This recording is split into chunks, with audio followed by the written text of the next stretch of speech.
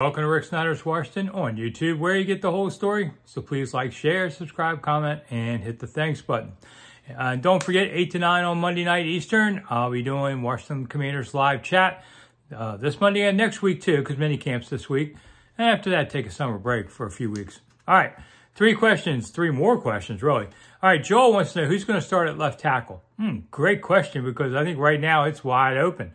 I know people are thinking, the rookie, Coleman could come over, but, I think that's the plan B at this point, at least this early.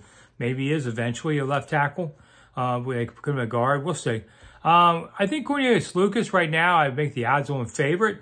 Played here for a few years, and he's done an effective job in stints. He's not really your everyday starter for 17 weeks, though.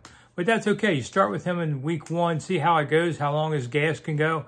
And then if you need to bring somebody in, I wonder about Trent Scott.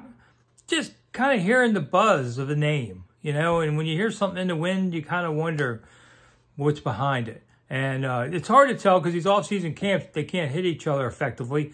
And mini camp now will be a little more, so maybe we'll see more from that. But, something just tells me don't ignore Trent Scott on this. So right now my odds are, Lucas, then Scott, and then Coleman. But we'll see. All right, number 2, Ryan wants to know what happens if Jaden Daniels has a great rookie year like RG3 did. Nothing wrong with that, man. I guess everybody's going to be happy. Maybe they make the playoffs. RG3 had a great first year. It was getting hurt in the playoffs in the second year that things kind of came undone. But you'll be on JD5 soon enough. And finally, number 3, Much Wow, says, does Emmanuel Forbes start in week 1? Yeah, I think so at this point. But that's also another one to watch all summer. A lot of things to watch this summer. That's why you watch me all summer. I'm Rick Snider. Thanks for coming. See you 8 to 9.